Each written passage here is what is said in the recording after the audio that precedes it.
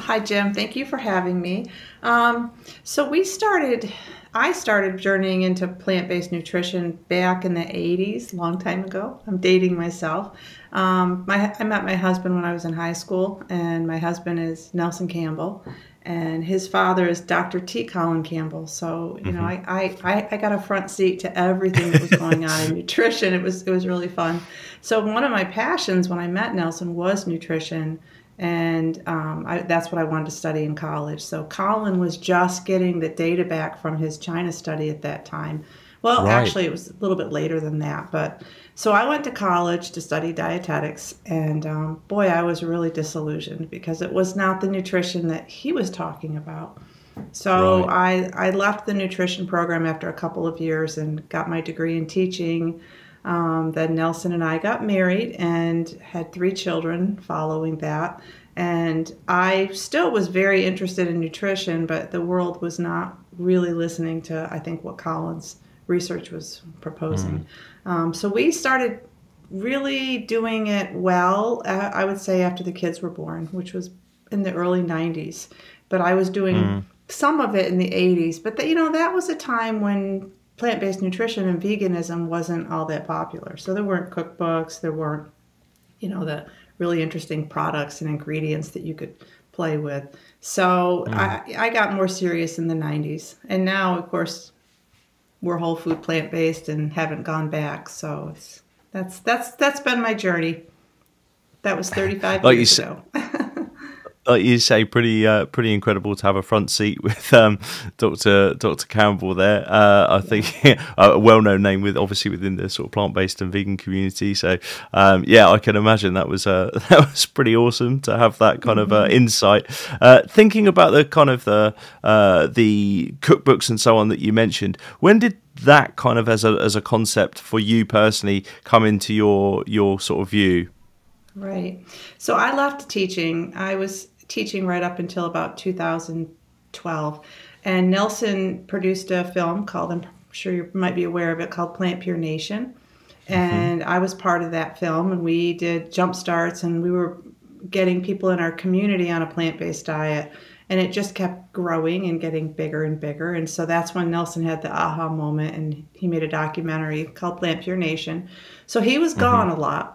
I was instrumental in sort of designing the meal plans and the recipes for people. So I decided that I would write a cookbook. I had no idea what I was getting into because I've been cooking ever since I was a kid, and it's something I love to do. But I really didn't know until I started writing this cookbook. Then we contacted a publishing company, the same publishing company that worked with Colin on his book, The China Study in Whole. And I wrote Plant Pure Nation Cookbook. So that was the first one.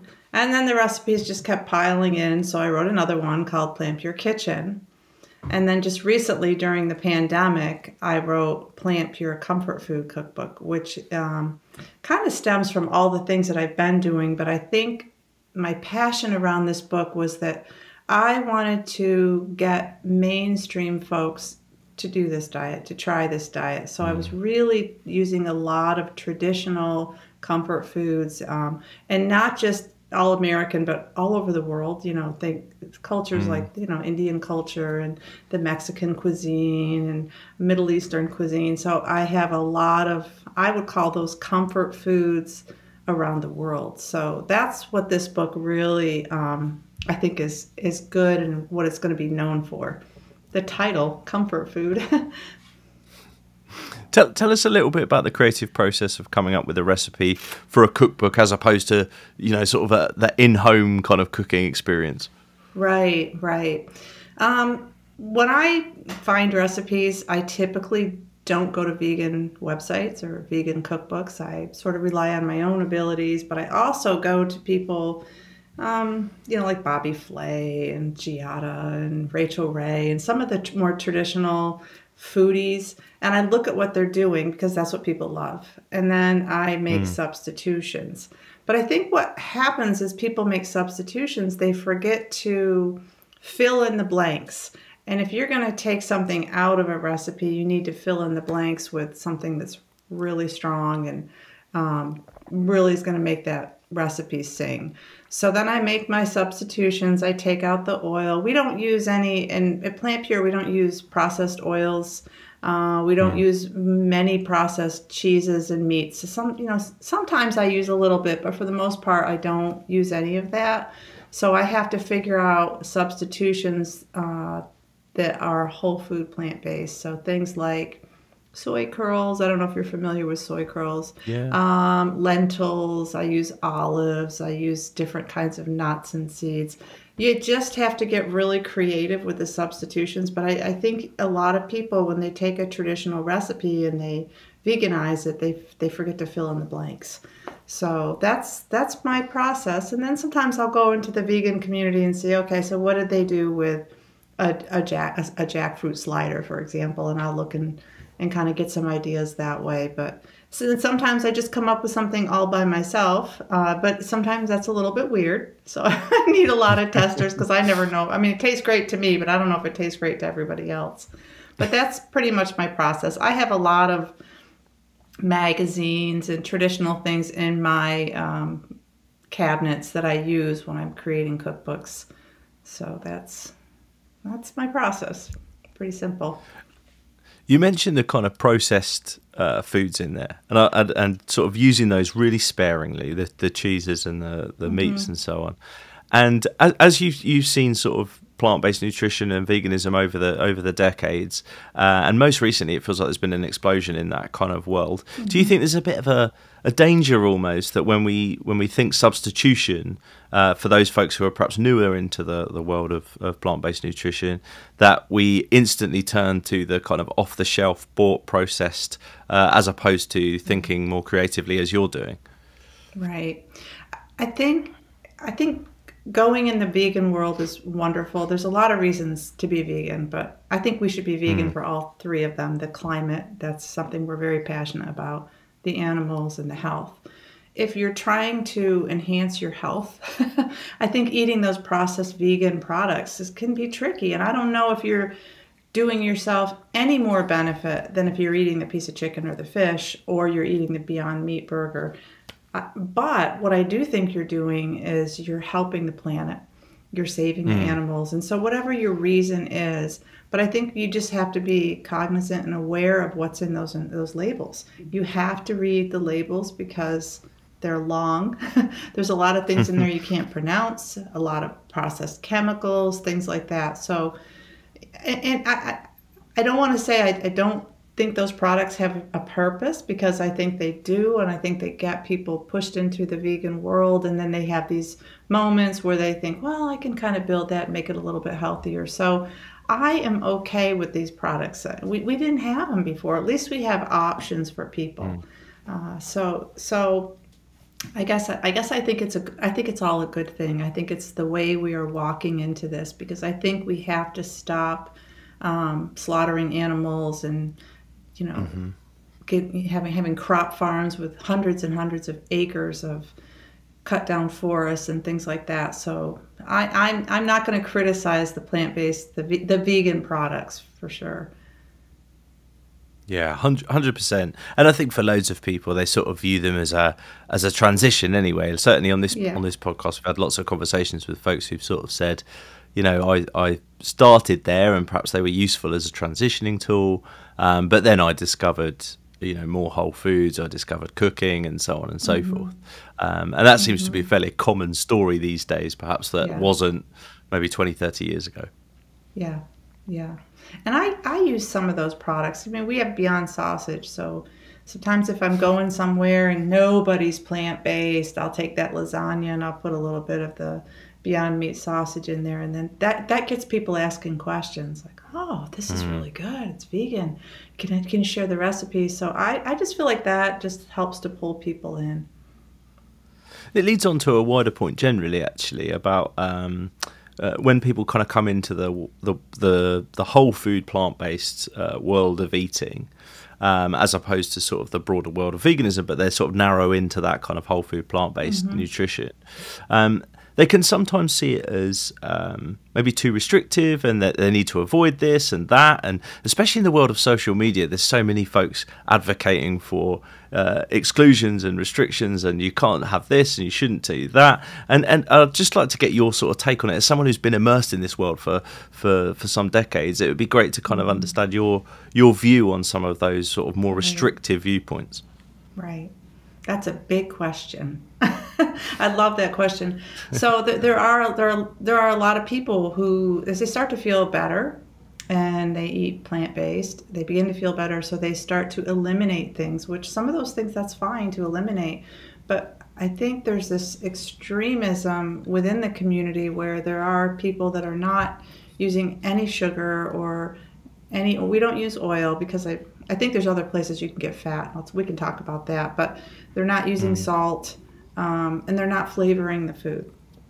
So I talked to my father-in-law, Colin, about this quite a bit, and he says, there's really no research out there that says we can't use minimal amounts of sugar to enhance flavors or, salt our food to make something taste a little better. Where we get into trouble is when we're eating processed foods that have lots of sugar and lots of salt and lots of oil. But I think the extremism that goes on is dangerous, because I think people think that's what a vegan diet is. Also, I do believe that we do need to have nuts and seeds. There's this whole school of thought where we should avoid nuts and seeds and avocados because there's fat in it. And fat is, you do need some fat in your diet, and that's the best way to get it, is through eating nuts and seeds and avocados. I mean, if we eat them the way nature presents them, not the way Costco presents them. I don't know if you have a Costco, but it's a big, huge grocery store here. Yep.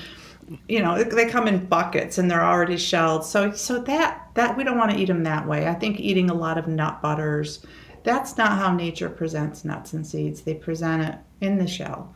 And it takes a little bit of time to get the actual seed and the nut. But so that's I just feel like people really focus too much on the details and not the whole picture. And I suppose it's an element of, if you take sugar, the demonizing of sugar per se is pretty reductive, really. It's just sort of taking this one element and ignoring all of the cases where sugar appears naturally in foods, and sugar plus the fiber, as is my sort of limited understanding, isn't such a bad thing. When it's in fruit, that's fine, but as soon as you start removing the two and processing, that's where you run into trouble. Am I right in my sort of assessment? You are absolutely right, and I think there's a lot of people as they start to reduce sugar and fats, they replace it with using dates, and I think that's great because it's more of a whole food. But here's where the problem lies. I think people, and instead of using a date, they might use bags of dates as a substitute for sugar. And so you just still have to be aware, how many raisins are you putting? A half cup of raisins on your oatmeal in the morning, because that's a lot of sugar. So just really being aware and thinking about how these things are presented to us in nature. Yeah, because you do need these things. I don't use oil. What I do use instead of oil is I use nuts and seeds, because that's what makes a dress. It's what carries flavor. It's what makes a dressing have that nice, creamy, smooth texture. So I think instead of using oils, that it's a great, it's great to use, nuts and seeds for things like that. This one's a real fundamental sort of question, I guess, but for folks who perhaps haven't done a lot of this kind of cooking, the whole food plant-based cooking, where they're removing oil, what do you use instead? If I pick up your cookbook, where do I start in terms of because I think it's almost the default position for most of us who aren't thinking about oil is to turn on the hob, put the pan on and put some oil in. It's like the default kind of position. So where do we start? So let's start with the pan and the oil, because that's the first thing people do is they throw the oil in and then they saute the onions and they go from there. I don't do that. I throw the onions in, I throw the mushrooms or whatever it is you're sautéing, and sometimes I'll add a little splash of water or vegetable broth or wine or whatever it is I'm cooking with. You really don't need that oil. And the nice thing about getting rid of the oil when you're cooking is that you're not getting it all over your cabinets and in your kitchen. You're not having to turn that fan on to grab all the greasy stuff. So my kitchen's a lot cleaner than it was 30 years ago. So I would say when you're cooking and you're making things, casseroles and cooking on stovetop, you really don't need the oil bottle. As far as making dressings and sauces and things, like that, I use nuts and seeds, but I don't use lots of them.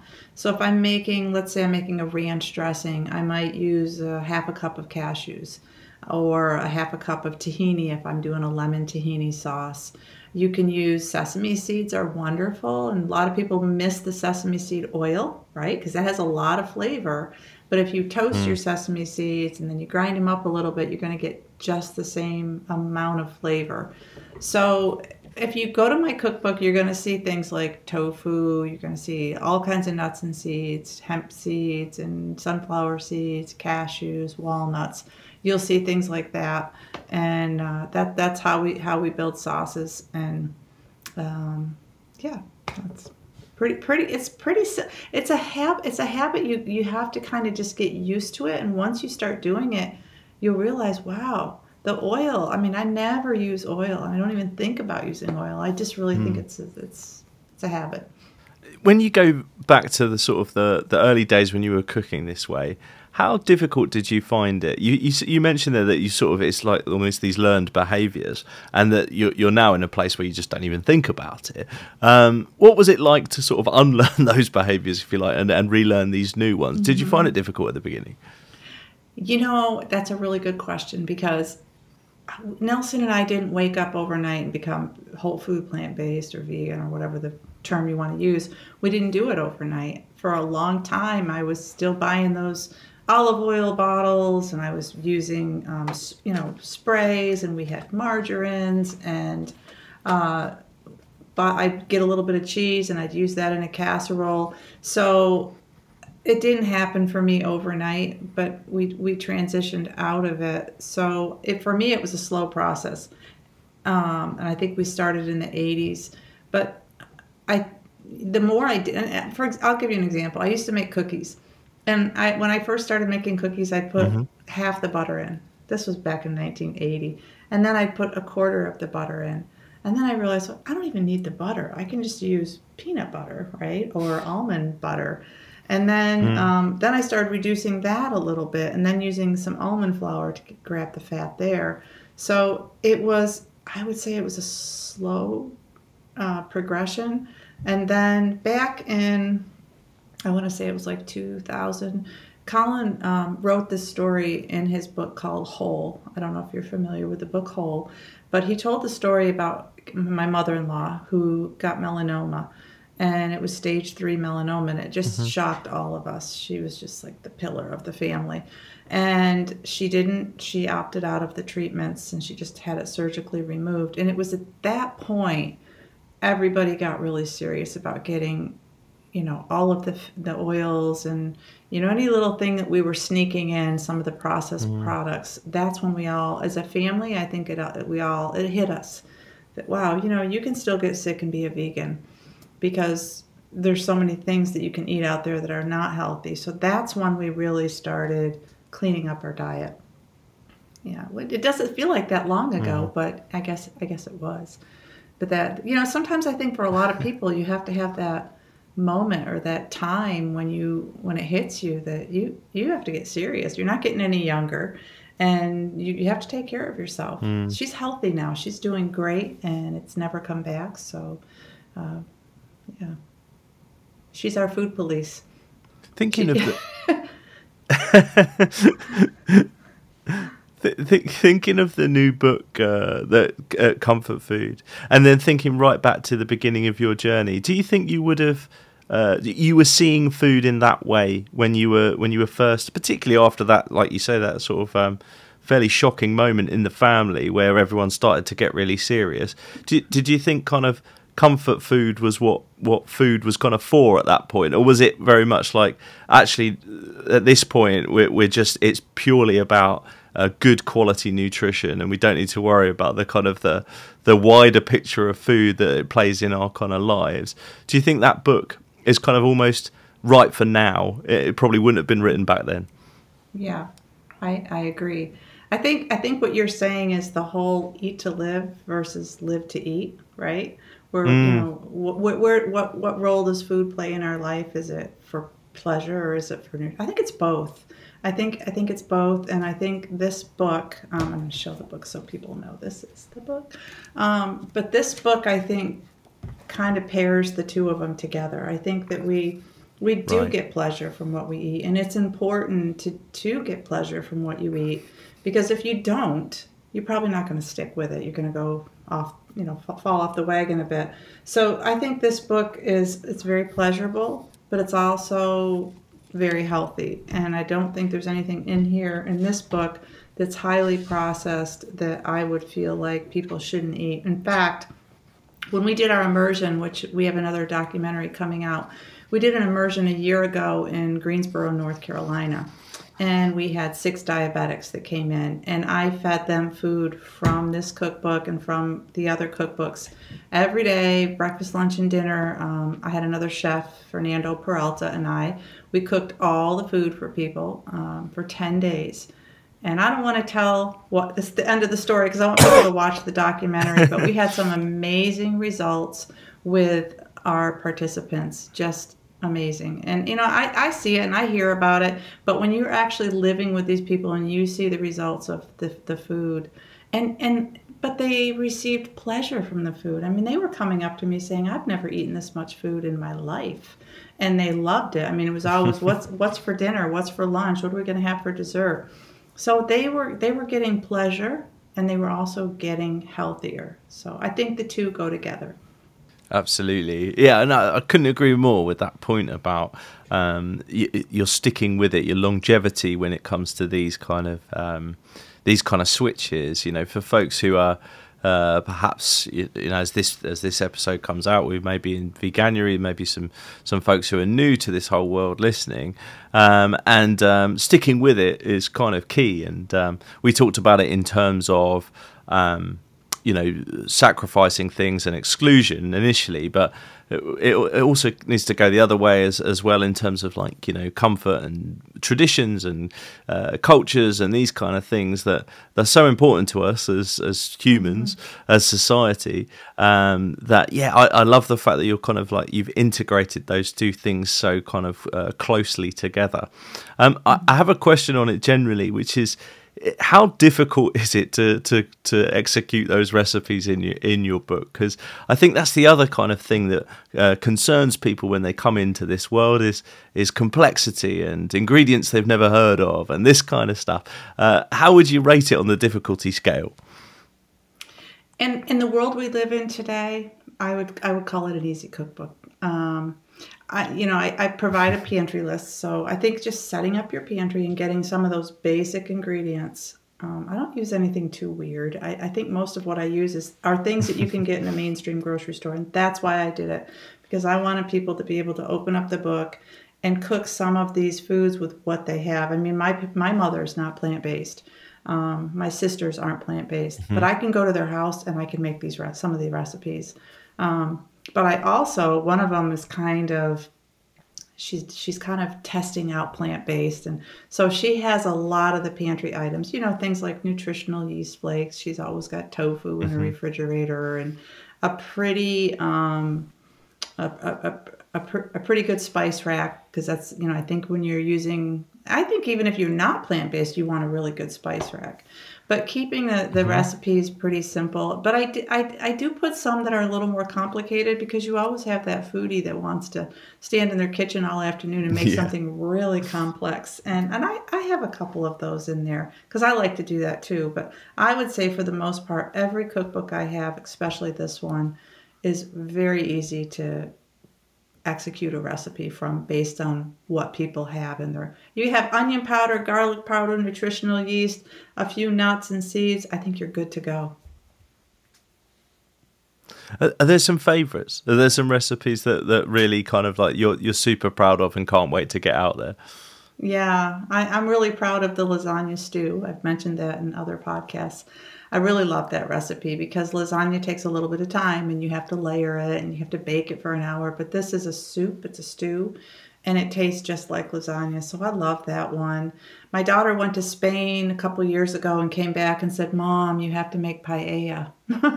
And so I had to try it first with the traditional version. And I think you have to do that. You have to try the traditional version and then make your version. So I made a paella and then I invited her over and she loved it. So that one's a little more complex. There's a little more ingredients involved in it.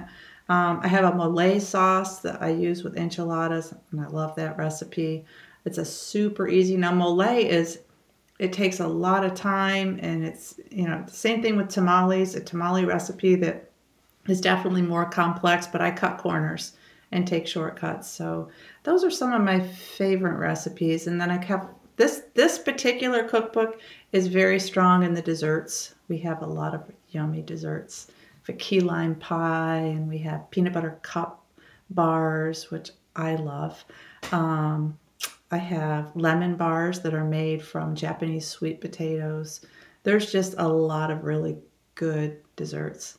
And I'm not a dessert person, but I love these desserts. I could skip dessert, but I will never skip breakfast. I very much am a dessert person, so I'm super excited to hear that there is a good dessert section because I do think that with the often when people hear whole food plant-based nutrition, they think that's the sort of thing I'm going to miss out on. I'm going to miss out on dessert, for example. I'm going to miss out on the treats.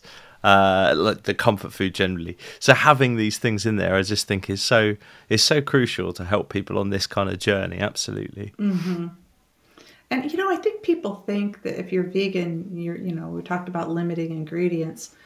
I think the world of plants is much larger than the world of animal products.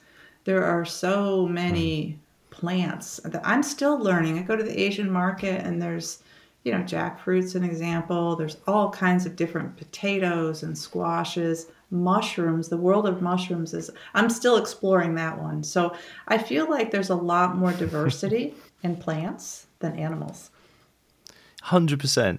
And actually, you triggered a thought in me then, which is, in our sort of social media influenced world where there's lots of kind of quote unquote kind of fitness and health influencers, you often hear the plate described as your protein and your carbs and your and your fats, and kind of everything is one of these three things. And just as you were talking there, I thought about actually when you eat like that, when you're kind of living your life through MyFitnessPal, there's a potential for you missing all kinds of diversity and all kinds of like the kind of micronutrients that you'd be getting from exploring the world of mushrooms, for example. That was the thing that triggered in me when you said that.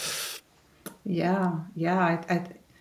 So I have a couple family members, not my family, but my extended family, that do the keto, right? Because it works. Keto works. You lose weight on keto, but it's not long term.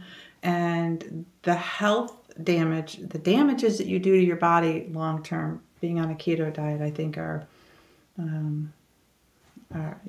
there's a lot of them. I mean, if you're eating a lot of meat and dairy and you're really limiting your calories to that, long term you're going to end up with heart disease, cancers, all sorts of things. That's another topic. But I think when you eat like that, like you said, MyFitnessPal, you are living in this box. But once you venture out of that and you are trying all the different kinds of plants and not worrying about, how much protein is in that kabocha squash, or, what am I getting in my, I don't know, mushroom? I don't think like that about food. And I've had people write and say, how come you don't provide the nutrient analysis? Well, I don't think that any of these software programs that look at the nutrient analysis of a recipe are accurate. You plug it into a different software, you're going to get something really different. And my father-in-law says there's no way that you can look at a recipe and determine all the things that are in those foods. And it also depends on if you're buying it organic or Hmm. conventional. So I think looking at the nutrition and the calories all the time, oh, that's just so limiting. Yeah. Yeah, 100%. And it almost pushes you as well to eat processed food, I find, because you're the whole system is based on you scanning a barcode in the main. I mean, you can put in homemade meals, but it's difficult to put in a homemade meal. So it's often, Hmm. if you're in that world, it's easier to scan something. So it Hmm. sort of almost pushes you to eat like that, which I think, well, that can't be right. That if think sort of China study and we think sort of the things that we know, it Hmm. just doesn't add up. No, no.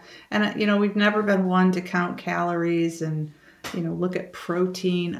Protein's in everything. There's a little bit of Hmm. fat in everything. So, yeah, just kind of whittling it down to one nutrient.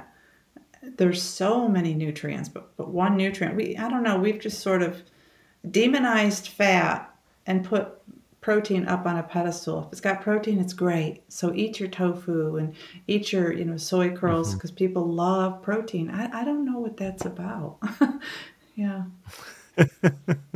It's I think it's purely marketing is my guess. It's sort of Hmm. marketing plus sort of the vanity of social media, I think, pushes the Yeah. agenda on that. Yeah. Certainly in the modern times. I know there's been equivalents of the sort of protein hype before social media, but certainly in Hmm. today's world I feel like it's been supercharged by that Hmm. by Hmm. that kind of world of fitness influencers and so on.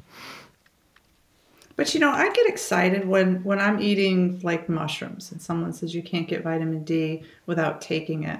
Well, there's vitamin D in mushrooms. If you put them out in the sun, they absorb the vitamin D. That's exciting. So I think, understanding each food and what's in it and why there's value in it. But just Mm. because celery doesn't have a whole lot in it, does it mean that it's not a good food for you?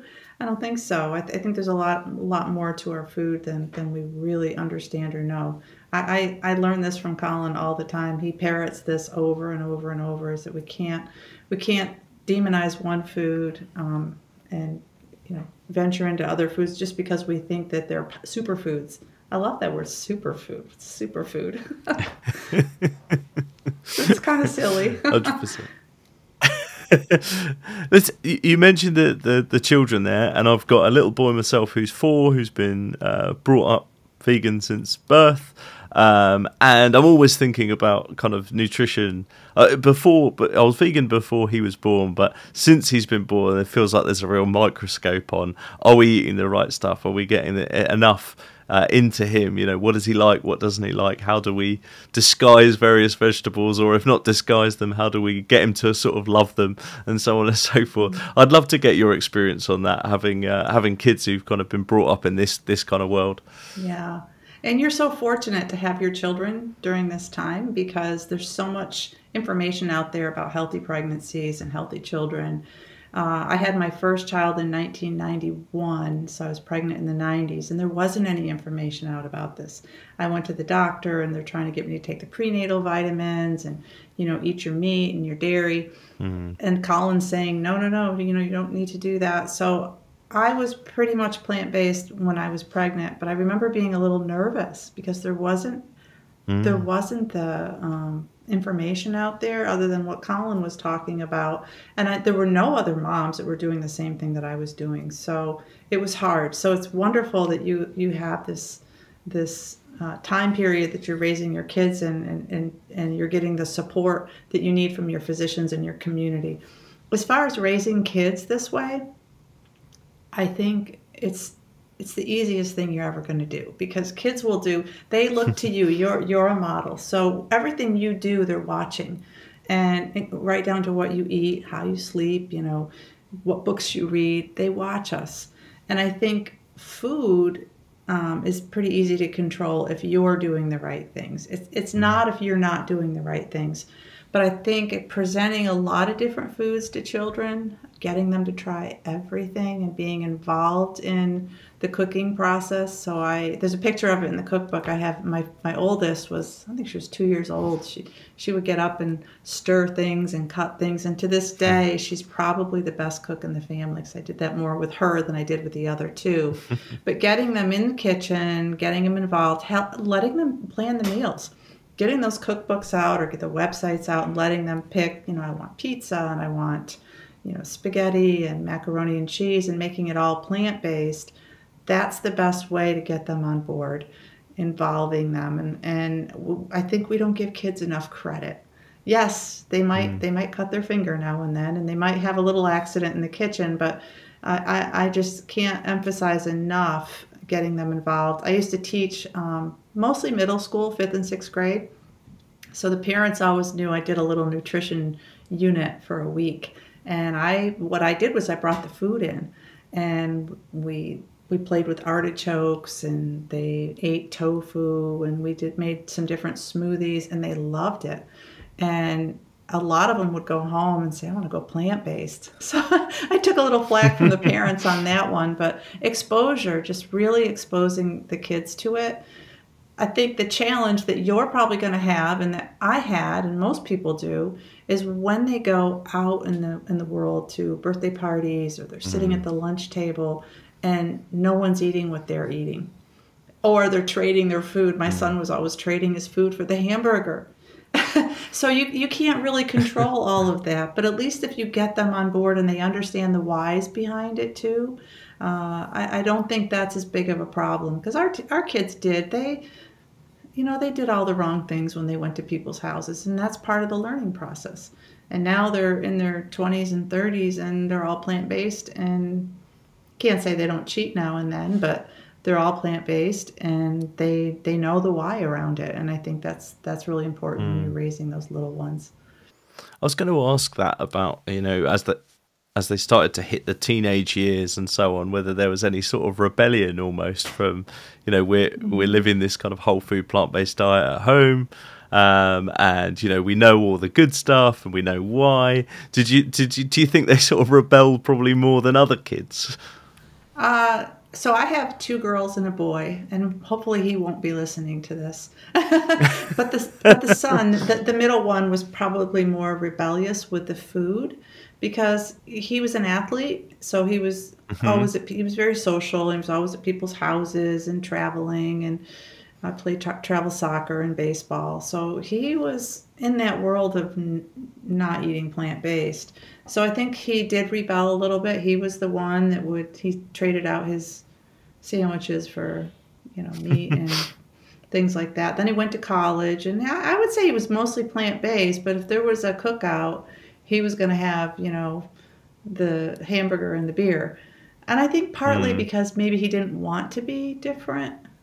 But now he's 29. He's 29, and he's dating a vegan woman, and he's just he's doing it. But he was the one I probably got most frustrated with. But I think that the key is to just pick your battles and let it go.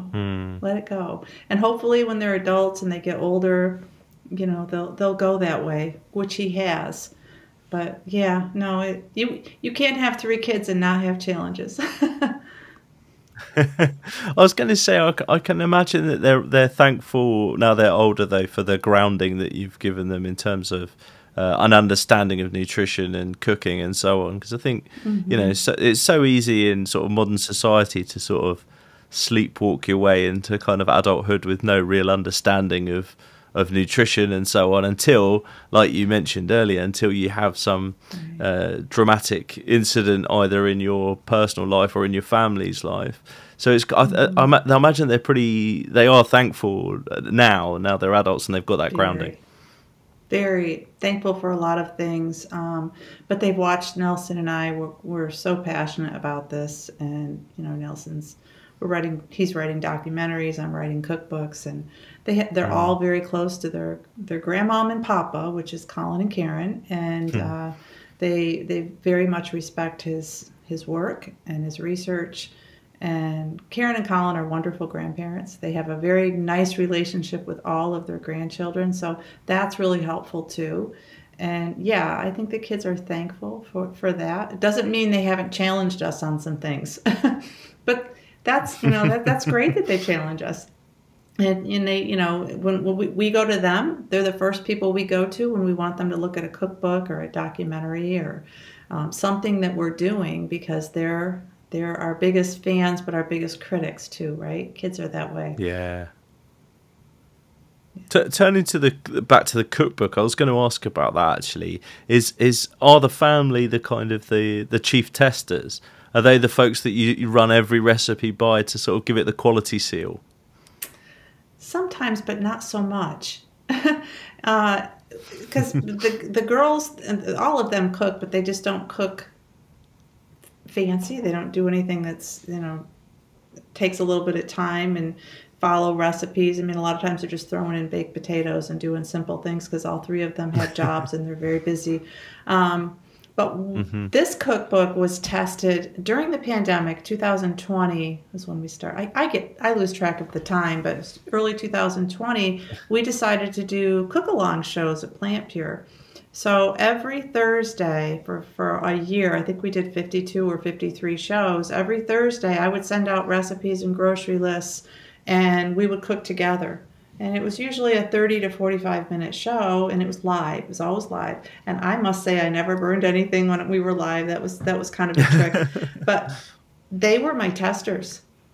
So when I developed the paella recipe, I was excited. I said, I'm gonna do this on live. And they were the ones that were sending me emails or making comments about things.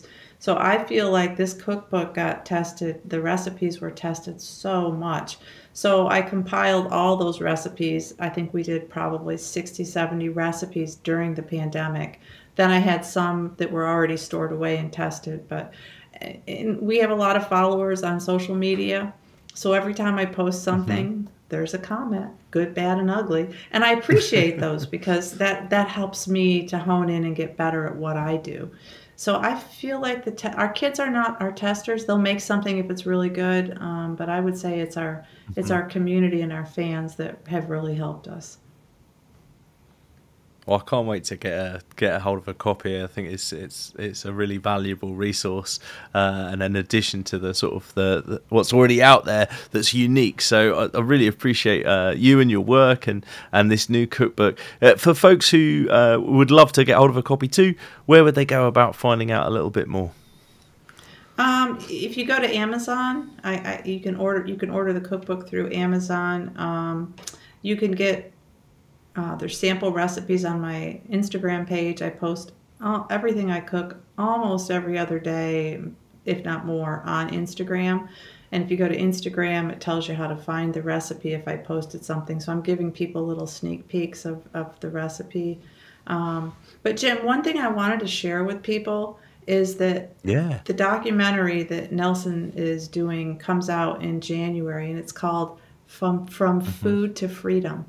And it's an amazing documentary. So I feel like this book kind of pairs with that nicely because we used a lot of these recipes. So I would say you could go to PlantPure Chef to find out more on Instagram and Facebook, and then PlantPure Nation on Instagram and Facebook. So I kind of have my hands in that too. I'm not great at social media, but I'm getting better. Awesome. Well, I'll make sure there's links to the documentary and of course to the book in the show notes, so folks can head down there and find out all they need to know and pick up a copy and watch the documentary and so on. So Kim, thank you so much for your time. I appreciate it, especially as it's super early in the morning there, so thank you. Thank you for having me.